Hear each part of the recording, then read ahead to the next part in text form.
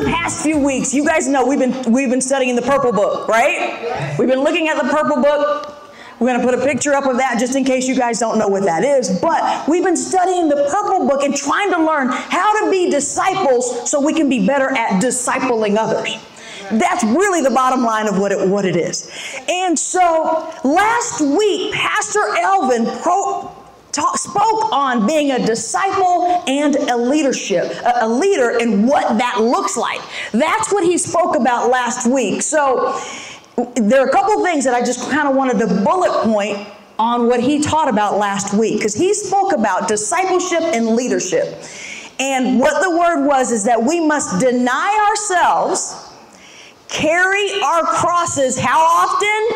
Daily. Yes, and follow Jesus. So he said there's a cost, a calling, and a cross that we all must carry. Now, when we carry that cross, what happens is we get stronger. We grow in the Lord. We grow in who God called us to be and the things that he called us to do in this world. So now you may be asking, okay, Sabrina, now that we're doing what we're supposed to do, we're carrying our cross and we're getting stronger, now what does that look like? Now that I have all of this strength, what do I do?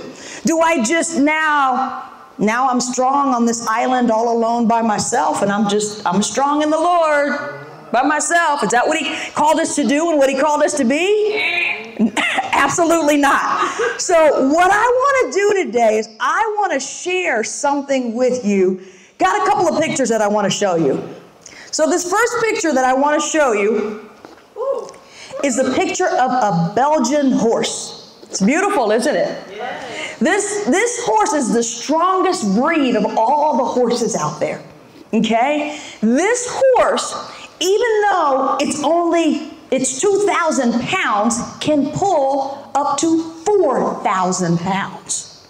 Okay? So pretty strong in and of itself, right? To pull double its weight. Now, if we were to put 2 Belgian horses together, how many pounds do you guys think it could pull? I hear 8. Don't make me do math. That is not correct. 2 of these horses together can pull 16,000 pounds together. Okay, you guys kind of see where I'm going here. When we're trying to do stuff by ourselves, we can do a bunch, but if we can do it with somebody else, it causes multiplication to happen. That's not even what I wanted to share with you. The next thing, if we were to take these 2 horses and let them live together, let them walk together, run together, eat together, and do horse life together, now what they can pull is now up to 32,000 pounds. So what we're looking at is when we do life together, multiplication upon multiplication happens. Huge, huge. One more thing I want to share with you. There's a record of 2 Belgian horses that were brothers that grew up together. They were raised together. They did everything together since they were born. The record on what they pulled was 52,000 pounds. Those 2? Wow.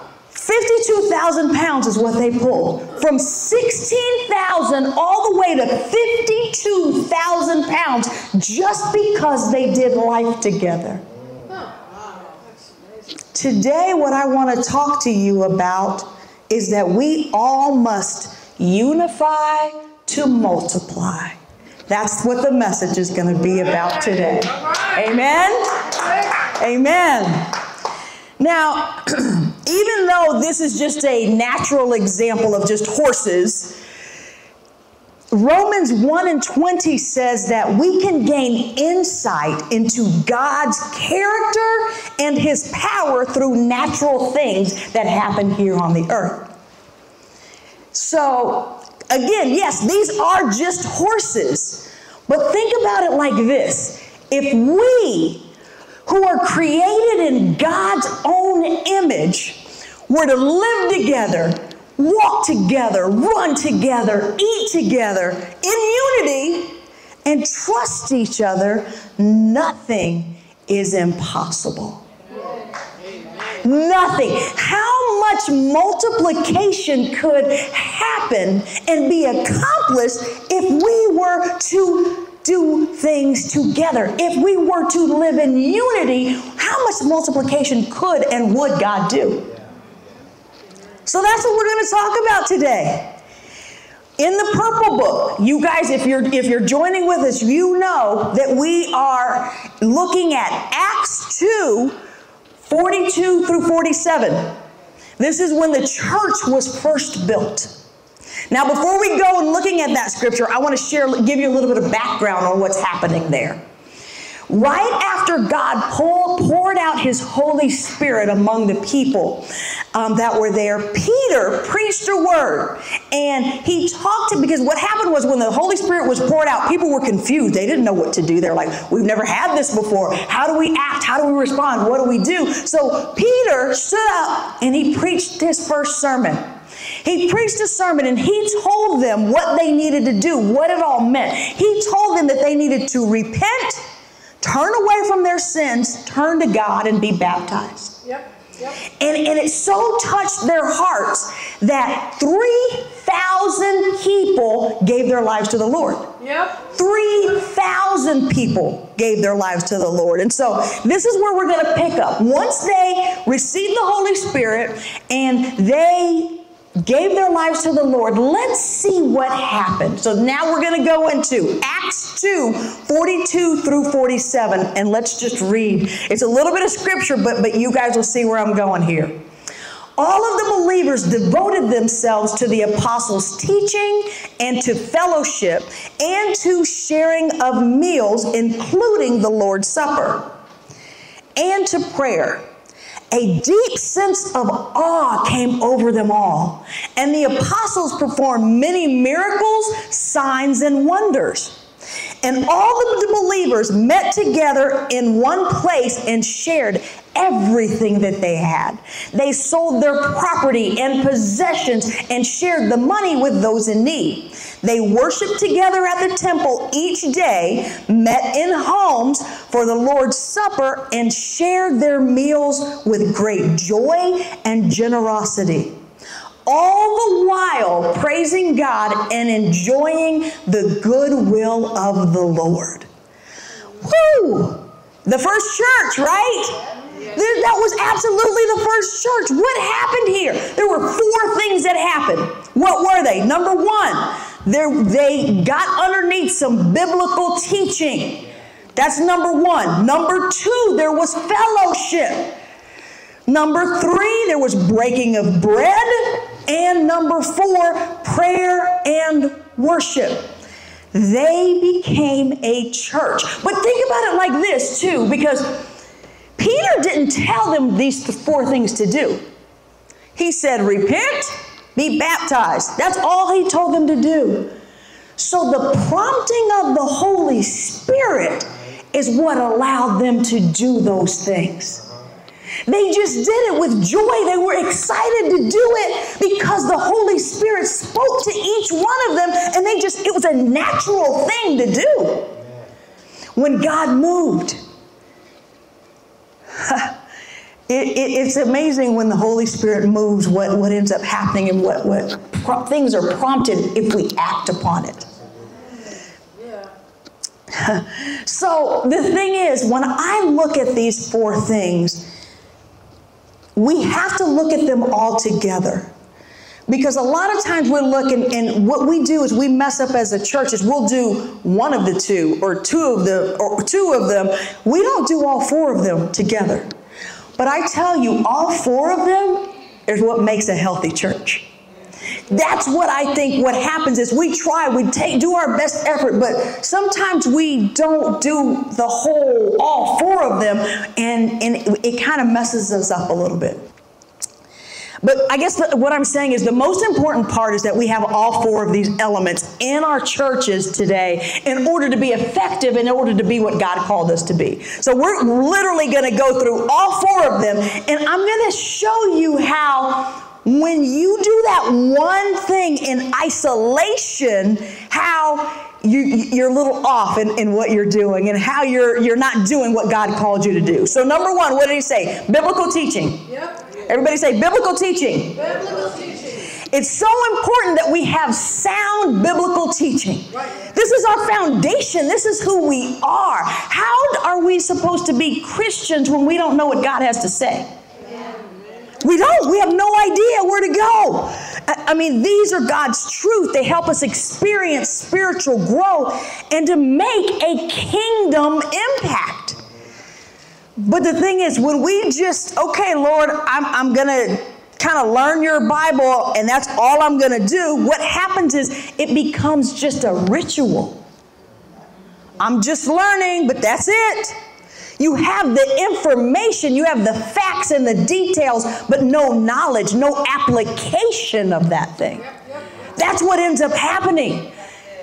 If you know God's word, you are held accountable for that word. You got to apply it. That's what he called us to do and what he called us to be. Amen? Amen. Number 2, fellowship. We like this one. We want to get together and we want to have fun. We want to have fellowship.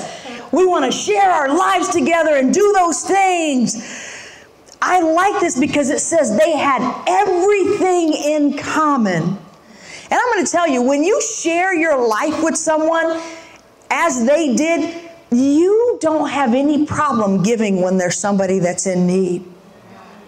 You get to know that person. You get to know their heart. You have no problem. Our problem is we don't know people. They need stuff and we just judge them because we don't know who they are, because we've never done life with them. So that's why it's so important, and you got to be balanced with it because, fellowship is great in the midst of Christians, but it has to be on purpose for a reason. You can just hang out with somebody and have no real connection. I can go hang out at the club. I'm fellowshipping. Yeah, is that what I'm doing? No, not really. So that's why it's important to have all the other aspects of it too. Number 3, breaking of bread. Oh, this is my favorite. I love to eat. Really? Right? Sharing meals creates a bond.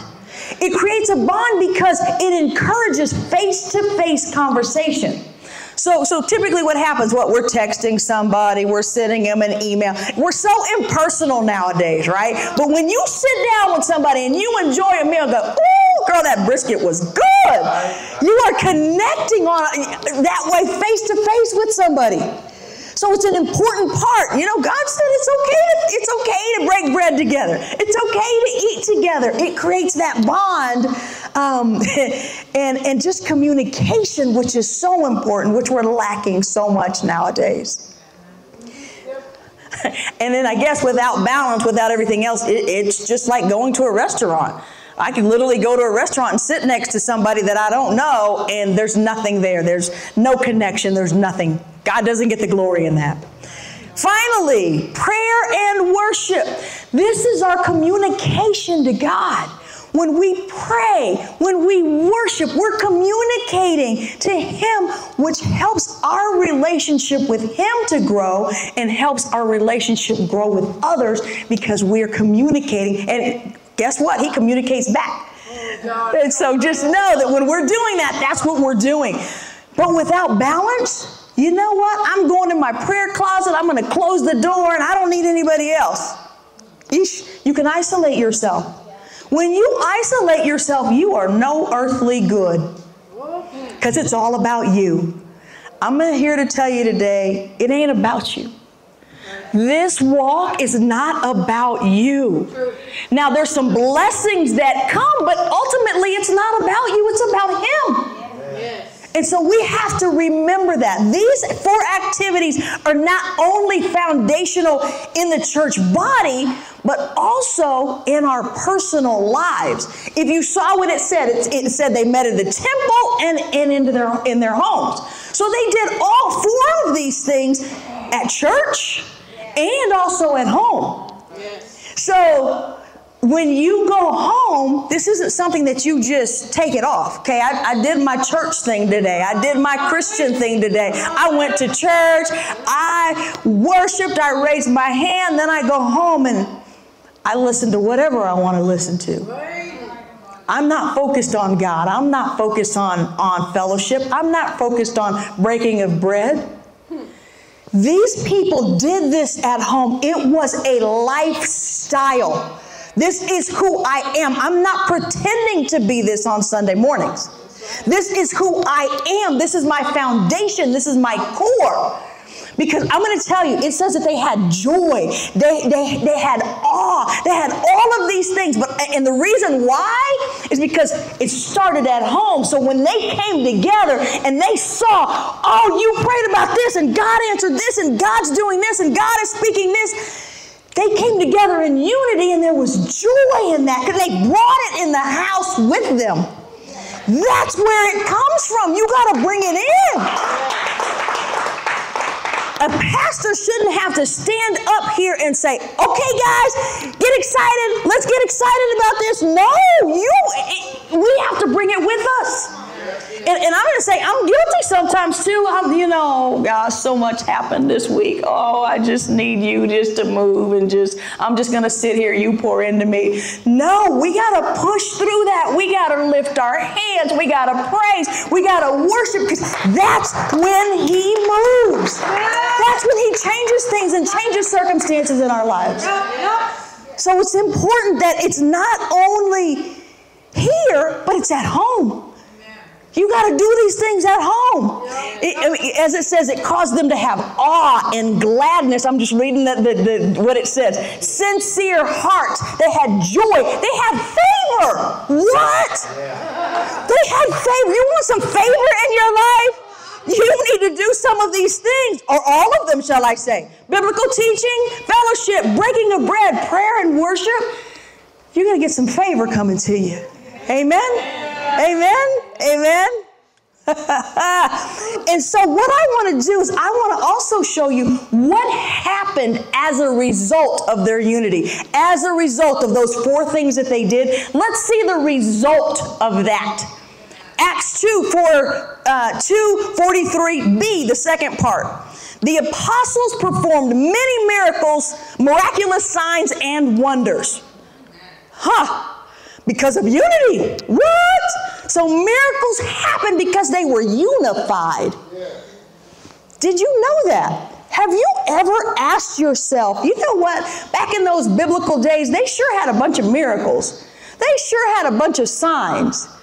Why don't we see those nowadays? Now, I'm not going to say never, but why don't we see them as much? Hope you guys still believe in miracles. Yes? Yes? Why don't we see these miracles as much as they did? Maybe it's because we're not unified. Maybe because we're not together like we should be, which causes him to move and change some things and miracles to happen. Makes you think about it, right? But that's what it says. They were unified. The results, miracles, signs, and wonders, they were all performed there. So, let's see. What else happened? Acts 2:47, part B. And each day the Lord added to their fellowship those who were being saved. What? From unity. People got saved? Who would have thought? Who would have thought? So God responded to their unity by adding numbers, adding people to their fellowship daily. So there was a new person being saved every single day because they had unity and they unified themselves as a family. He moved. Think about it. If we are behaving like the Christians that we are called to be, he adds to those that are being saved. What? We want to make it difficult. What do we want to do? We got to go knock on some doors. We got to go on the corner and hold a sign. Jesus saves. This said because of who they were just acting like the church, God brought them to people. He did the hard work. We don't have to do it because he's going to take care of it. God, the thing is, when we do our part, God does his part. That's where the true multiplication happens, guys. That's where multiplication happens, because he does that. And he'll draw them to us. All we just got to be is who he called us to be as Christians. Amen? Amen. Amen. Amen. And did you know also that there is power in unity? Yes. Yes. What? Wherever two or more are gathered, he is in the midst. And he's not just standing there doing nothing. He's moving. Let's take a look at Matthew 16 and 18. It says, now I say to you that you are Peter, which means rock. And upon this rock I will build my church. And all of the powers of hell will not conquer it. That's good news, man. Amen. Amen. So, what does this say? There's some powers that are against us. There are. And you try to do that thing in and of yourself, can you conquer it? Maybe sometimes. But if we stand together, we're going to be able to conquer those things. We got to be built up. We got to be unified, and then we will conquer what's trying to come against us. Now, I wanted to share this because my husband and I met with a pastor. He was in the kind of political realm, but he shared this with us, and I just thought it was the most interesting thing. Did you know that many of the anti-Christian agendas that are out there right now that we are dealing with are they're a result of us as Christians not being united? Because literally this gentleman said, you know what, when we went to the board and when we were talking to these people, you guys as Christians weren't standing up for everybody wasn't standing up. So on the other side, we were. And so that's how our agenda got passed. Because we stood together and you guys didn't. That is the truth. But because the thing is, what we do is we make the mistake of saying, oh, I'm just one person. I can't make a difference. My choice doesn't matter. My vote doesn't make a difference. Your vote does make a difference. It does. Think about it like this. Don't think of it as your one little vote. Think of it as, I'm that other horse coming along with somebody else that's a Christian so that God can exponentially move. There you go. Because your vote, your yes, along with somebody else, Jesus can do so many things. God can do so many miracles with that. But you got to stand up and vote and say and stand up for what you believe in, because that's when he exponentially moves. Amen? So when we don't, let me say this. The enemy wants you to believe that. The enemy wants you to believe, it don't matter. You don't have to vote because it don't matter anyway, because he knows us as Christians, when we come together in unity, his agenda has no say. His agenda has no power, that it's going to be overturned. He knows that, so he wants you to believe that it doesn't matter when you stand up for what you believe in. Yeah. Guys, when you don't vote, it's a divide in unity. It is definitely a divide in unity, and you just don't understand what you're doing when you don't vote. It's huge. You have to vote. We as Christians, imagine if we as Christians voted and stood together and stood unified and allowed God to multiply, how much change could happen in this world? How much change could happen? What you see now, you're not going to see that stuff anymore, because he's going to move it. He's going to change it. He's going to multiply it. Your one vote is your yes and amen to what he's going to do.